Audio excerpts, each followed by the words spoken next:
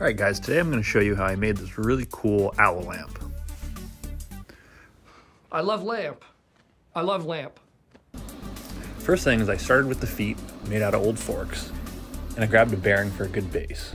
I grabbed some used gears from a sewing machine I had taken apart, and this gear reduction motor.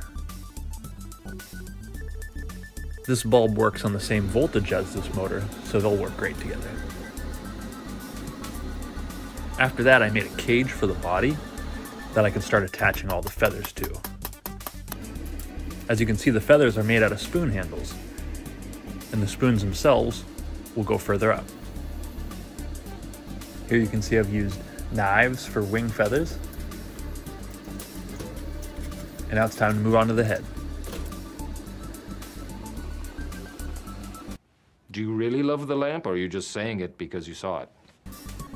This is the head frame that attaches with a 6mm bolt. And these glass beads will allow the eyes to light up.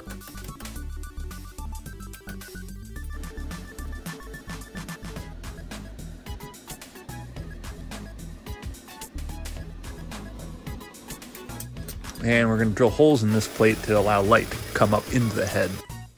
And this switch allows you to turn off the head rotation. And that's pretty much it, guys. So let's go ahead and assemble it. It assembles pretty easily, not too different than a traditional lamp. And this lamp runs off of 12 volts.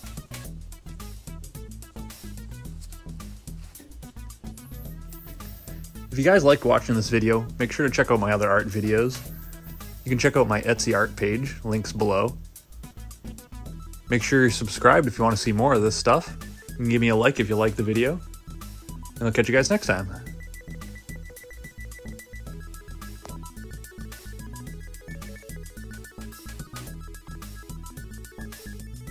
I love lamp.